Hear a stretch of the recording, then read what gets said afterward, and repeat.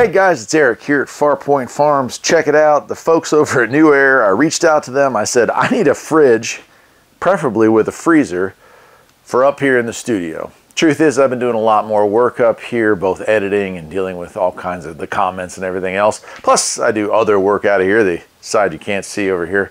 And so I picked up a microwave not too long ago and decided that a fridge is probably the next logical step.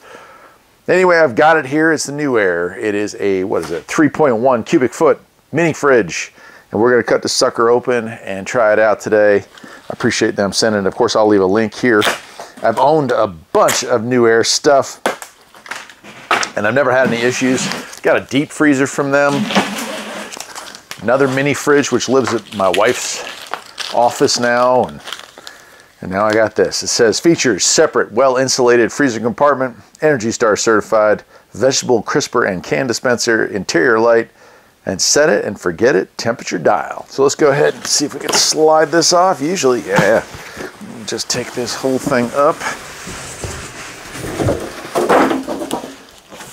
And just like that. Wow. Okay, that's a lot bigger than I thought it would be. I guess I figured it was maybe about literally half that size.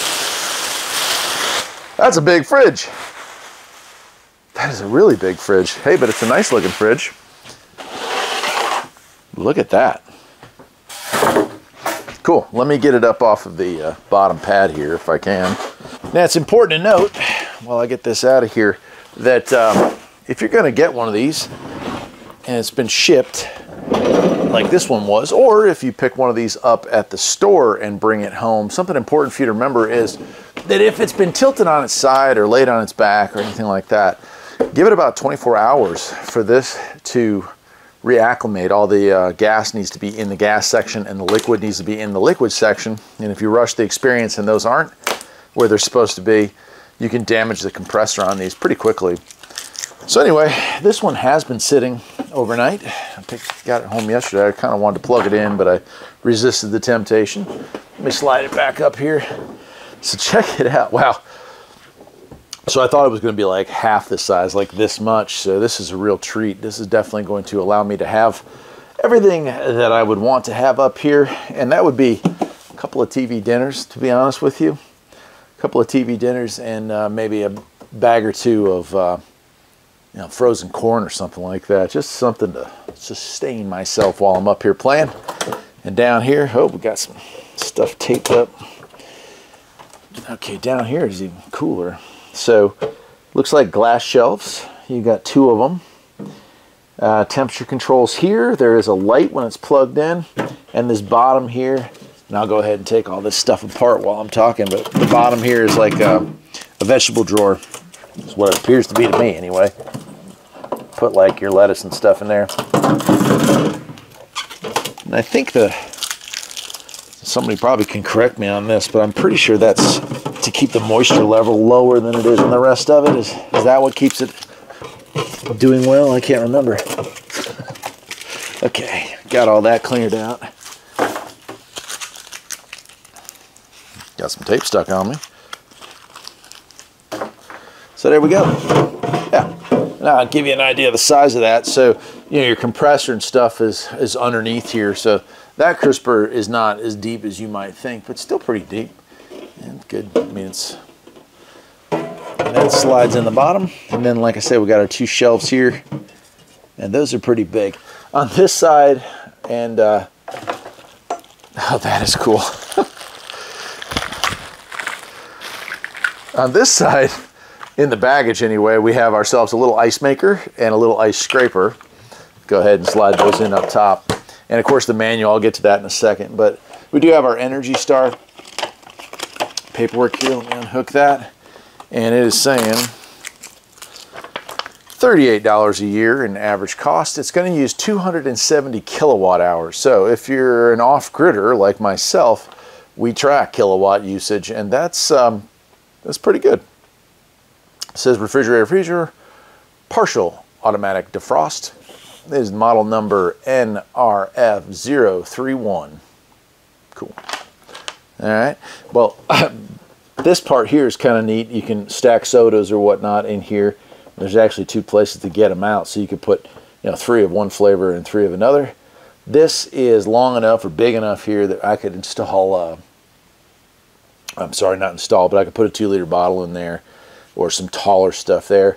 And a little spot here looks perfect for butter, something like that. Awesome. Okay. Side, not much to it. Nice black gloss finish. The back, we have our exposed compressor area here. Here's our, let me get this out of here. Actually, I need my power cord. And we'll see how long the cord is. It's got some warnings and stuff on there, just standard stuff you'd see with any appliance, really. Cord, yeah, I don't know, maybe 5 or 6 feet on that.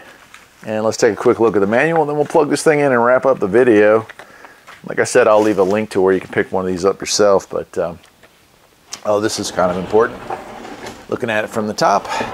So mine opens up this way. If you wanted to switch it over, there are holes here, and down here you can switch the hinges to the other side, which I've had to do, depending on the house you live in. Sometimes you get it on one side, sometimes you get it on another. Refrigerant is R600A, if anyone's interested in that. Safety warnings. Just your regular refrigerator stuff. Yeah, it talks about how to adjust the feet. So if this is if the floor wasn't level, you can make adjustments to the feet. Just screw them in and screw them out. Switch the door from one side to the other. And talk energy saving tips. Keep it away from sunlight. And it looks like we're looking at 25 pages in English for that. 25 pages. Cool. All right. Well, let's plug this thing in. I'll show you the light, and then that'll wrap up the video. It's not a very long video, but it's not a very complex piece of machinery. Refrigerators just kind of do their thing, which is exactly what I needed to do. So actually, I can plug it in right here. I don't even need to move. We'll just plug it in so I can show you the light. You can hear it come on. Noise-wise, nothing really. I mean, you can hear the compressor doing its thing, but it's not a loud whining noise or anything like that. So, you know, already I feel it a little bit on the surfaces as it starts to do its thing. And here's our light. You can see it working here. And it's set to medium. I'm probably going to leave it on medium and see how cold that gets it. I do have a soda. I'm going to put it in here. That'll be the first thing. If I can get it in there. There we go. So there it is. And it looks like it holds, what, a 6-pack, maybe an 8-pack. But we'll close that up. That'll be the very first thing I have out of my new refrigerator. That'll do it for today, my friends. Take care.